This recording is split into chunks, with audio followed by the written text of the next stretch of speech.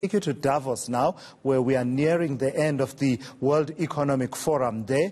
Team SA is there with an objective to secure investment to boost its ailing economy and create jobs. Let me take you to ENCA's Devon Murugan, who is in Davos and joins us live. Devon, I believe you are joined by the Minister of International Relations and Cooperation, Naledi Pandor. What are you guys talking about there?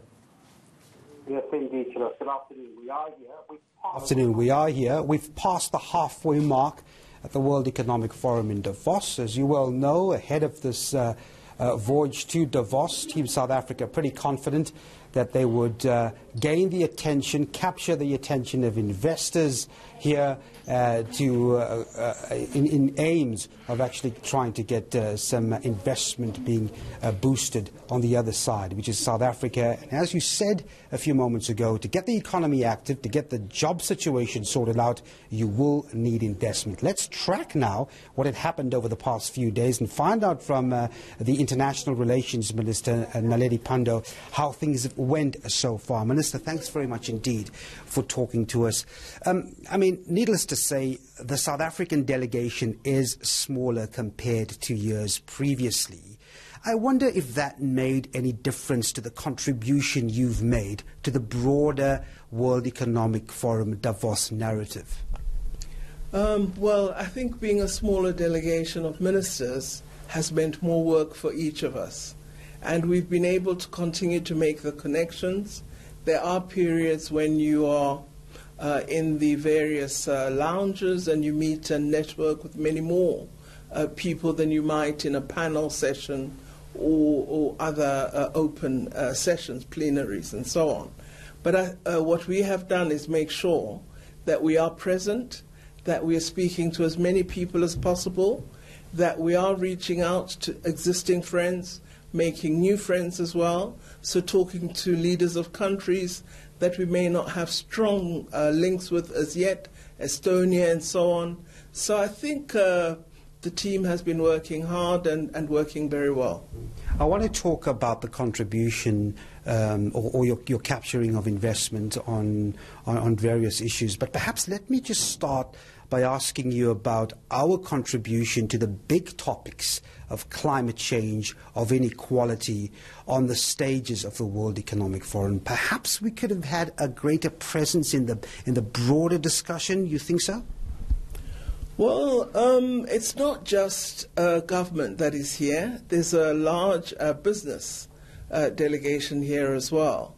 And we're sharing the South African story, but also reaching out to attract people to South Africa. And I think we've been able to do that, all of us together. I've felt we're a very coherent team. I've been in some of the sessions with some of our business leaders, and they speak the South African story. And what we have done, as had been agreed, was that we will outline the challenges that we're confronted with, but also set out the opportunities and our intention to work as South Africans to build our economy, to grow it, particularly to grow the jobs sector. On climate change, we've shared the message that my colleagues shared at COP25, which is really around the need for more to be done to support developing countries, that we recognize our responsibility, that we must respond, we have to reduce emissions, we have to adopt new practices, we have to ensure that we are working with the rest of the international community to build a more sustainable world. But we've said alongside that, the responsibilities are and can only be executed in a differentiated way, because we do not have the resources nor the access to technology which much of the world may have. And thus we do believe the developed countries, which have made the greatest contribution to the dismal position in which the world finds itself, that they will take on the obligation of finding resources and really honoring commitments that they have made previously. We've been communicating this as well as sharing what South Africa has indicated it will do to address its responsibilities. When I spoke to you at the start of this conference at the South African evening, and I asked you what do you anticipate to be some of the big pointers, challenges, questions directed to you by business people and executives here, potential investors, you pointed out to me that the energy challenges back home for businesses to put up factories and make sure their businesses turn all the time is the big one. You've pointed to corruption as well. What were you asked pointedly over the last 3 days here in Davos? Well, certainly the question of energy has come up. Corruption far less, to my surprise. However, there is interest in what South Africa will do when it is chair of the African Union. That really dominated a lot of the conversations I had with my colleague foreign minister here in Switzerland, ministers from other countries.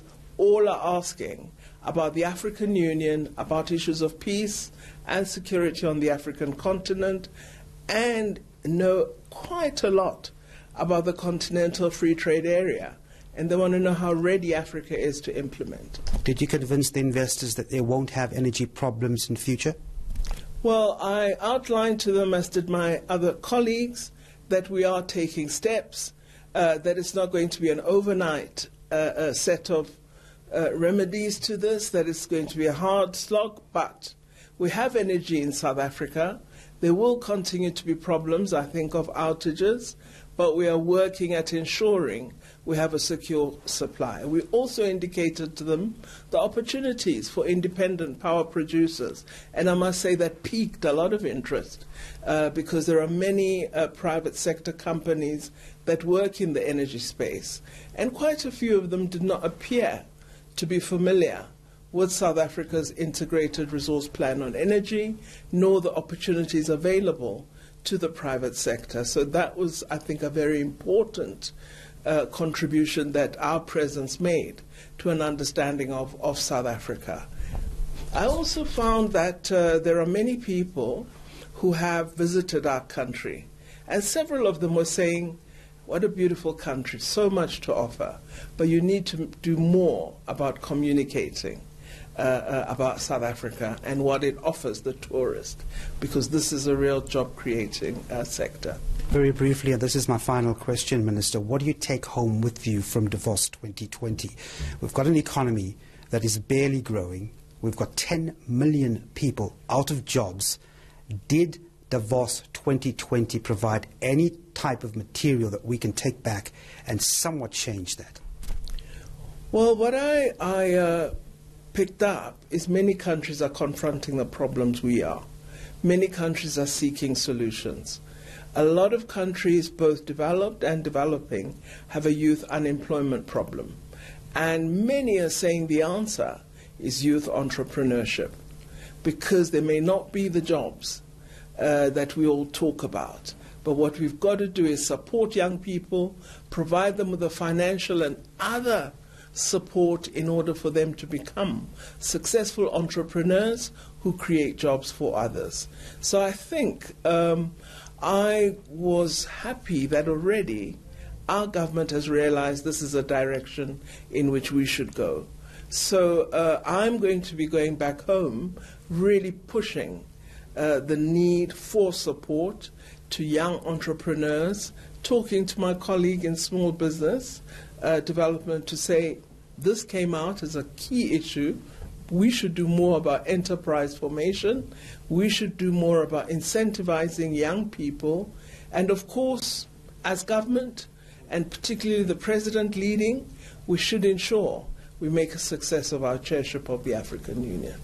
Minister Naledi Pandor, thanks very much indeed for talking to us. Well, there you go, Tulas, the International Relations Minister Naledi Pandor, pretty much summing up the message they'll take back. Of course, when the delegation enters South African space, nothing much would have changed in terms of the challenges we have on the electricity front, on the inequality front, on the jobs front. But of course, we certainly hope that Davos provided some sort of impetus to start changing that.